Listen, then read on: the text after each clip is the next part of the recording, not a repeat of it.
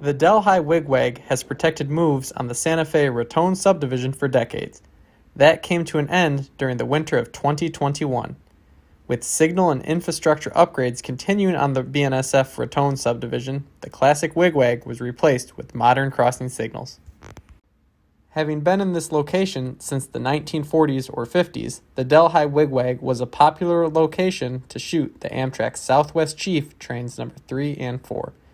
These two Amtrak trains are the only trains that currently use the line on a regular basis.